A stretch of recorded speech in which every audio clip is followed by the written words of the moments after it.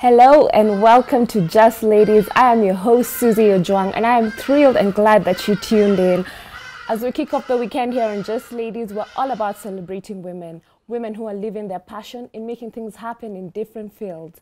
And today I'm excited because we're going to talk to a lady who's doing lots of things that are chatting out into their own patterns. In fact, today the lady we're featuring on Just Ladies is an all-rounder, and I like to call her Jackie of all trades. Without further ado, welcome to the show, Sheila. Thanks for having me. How are you doing? I'm super. So, should we call you Sheila or Kwamboka? Which one do you prefer? Well, my friends call me Kwamboka, but Sheila works. Sheila works. So, to start us off, Sheila, you've had an amazing journey, and when you cleared high school, when you finished school, did you know that you'd always be in the entertainment scene? Did you know that you'd always be doing media or anything of the sort?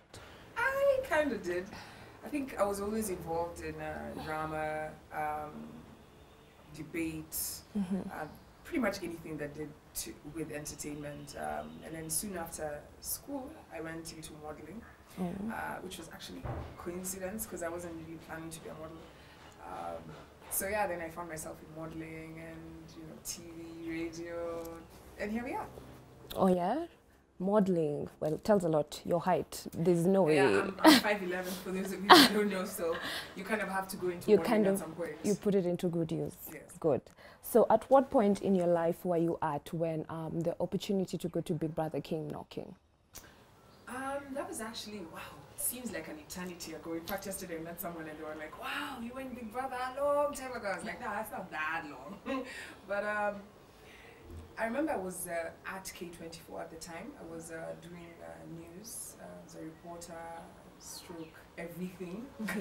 And, we're chilling. I think that was like right after post-election violence. And things were not like we had covered the whole election thing, and at some point I was like, I don't think I want to do this journalism thing anymore. And so a friend of mine actually helped me fill in the forms for Big Brother, and we completely forgot about it because that's what everybody wanted to do at that time. So there was so many people who had registered for it. So I was like, I'm not gonna get it until they called me out of the blues. Like, hi, I would like to tell you that you will be expecting you in South Africa. And I'm like, shut up, and I hung up. I did that like 5 times before. Finally, they were like, okay, Sheila, please don't hang up. And yeah, and the rest is history. In fact, around the same time when that happened, there were already rumors going on the papers. Yeah. And they were all over the blogs that you were going in. Did you know, or you were also just wondering what's happening? To be honest, I didn't know nothing. The whole idea with Big Brother is like once you've gone through the audition, or everything's supposed to be basically in secret. But it wasn't a secret that there were so many people who had applied for it, and I didn't actually think I'd made any impression at the audition because everybody else seemed to be confident. Me, I was just like, okay, yeah, I am at the audition, let's do this. And so when I started seeing articles and blogs, I was like, in fact, even in the paper, and they're saying this is the girl who's going for Big Brother, and I'm like, wait, how come everybody else knows before me? And it almost cost me the chance to go to represent Kenya because it actually contravened the laws of Big Brother. But as soon as they found out, of course, the rumor did start for me because I had no idea. I guess they just decided to go with me. Oh, great. And you're the only Kenyan who had a chance to be on Big Brother twice. Why do you think they came looking for you? Aside from the fact that I'm the most entertaining Kenyan out there. Is that right? I don't know.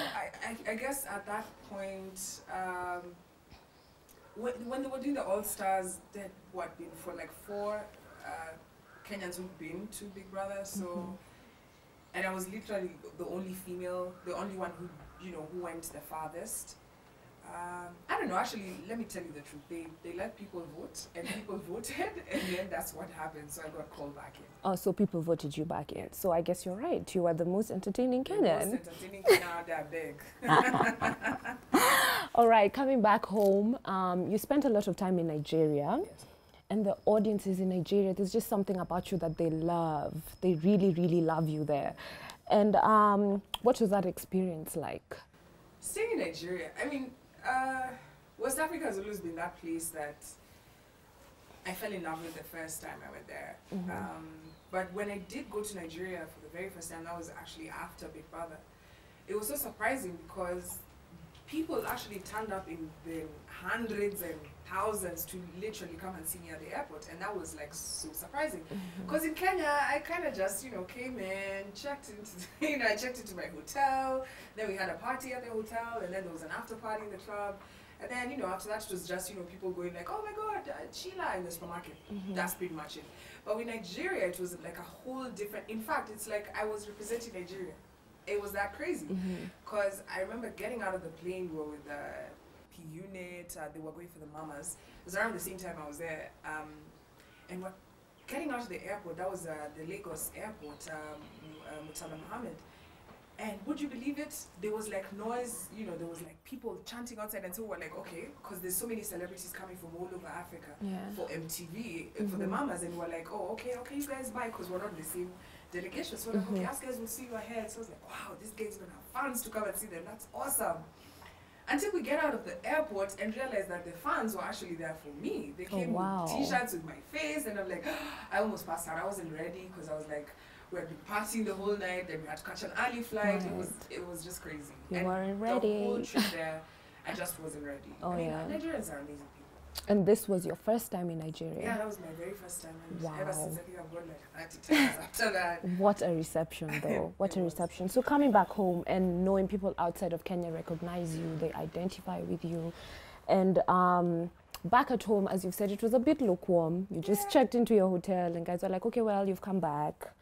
How did that make you feel? I'll be honest, I love being at home. I love being in Kenya. It's usually such a break from, like say being in Nigeria, because for me, Nigeria is difficult. I can't even go to like the supermarket. I can't just be like, okay, let's go to the shop, or okay, let's go do this, let's go do that, especially at that time, because people are so, the entertainment scene is very vibrant. So everywhere you go, people want to take pictures with you, they want to identify with you. But here in Kenya is home. Imagine if I had that everywhere I went. That would be so disturbing. You're sitting, people occasionally say hi to me, like in the restaurant or anywhere I go, they will acknowledge and be like, hi, I was your biggest fan, or something like that. But you don't want them going overboard. You don't want you to take photos with you every single time you step out of the house. That wouldn't make any sense. So for me, I love the fact that at home where I just chill. You just, you pass someone and there's like, shh, that's Sheila. Yeah, see, that's that beautiful Big Brother. They don't even whisper anymore. They don't even care. so yeah, that's how we like it. So it really doesn't bother you? No, it doesn't at all. In fact, I like it like this. Well, good. Going back to Nigeria, you spent a little bit of time there, actually a lot of time there. And while you were there, you did a bit of music. Well, you have a video called Video Girl. Yeah, and girl, you were little sexy Sheila. You were working it. You were working it, girl. Was that your first single? Yeah, no. Well, okay. How do I answer this question? No, it wasn't my first single. Actually, something that a lot of people don't know about me is the first time I got into music was, I can't even remember which year that was, but I did a gospel jam because I was in the choir at that time. So I released a gospel single, that was I think in 2004. Hold up. You were doing gospel. Yeah. You were in the choir. I was saying this on TV. Right. Yeah, exclusive. Valley Road.